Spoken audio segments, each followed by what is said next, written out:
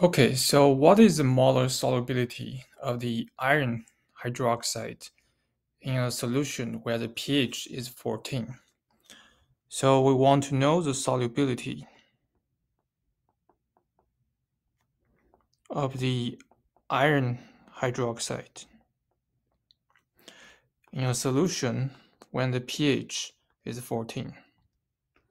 So first, we can write down the chemical equation for the dissociation of the iron hydroxide. That is, you have the iron hydroxide. It will dissociate into the iron 2 plus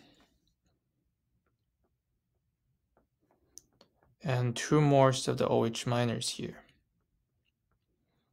So apparently the solubility will be the concentration of the iron 2 plus in the saturated solution. So we can here know, right? As long as we can calculate the concentration of iron 2 plus, we will know the solubility. And tells you the pH is 14. From pH equals to 14, what you can calculate is a pOH is 14 minus pH. That's equal to 0.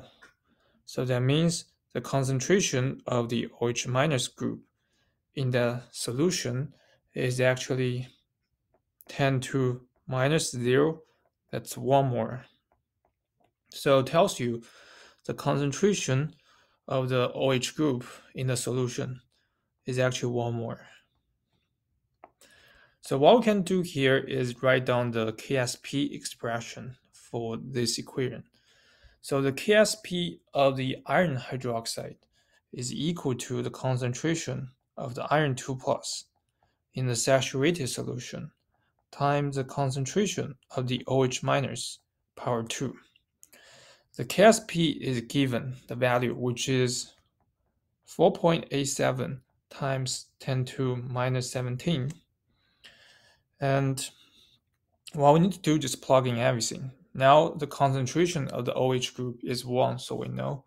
So that means the concentration of the iron 2 plus actually equals to 4.87 times 10 to minus 17 mole per liter. And this is exactly the molar solubility of the iron hydroxide in the solution. And this is the answer. That's it.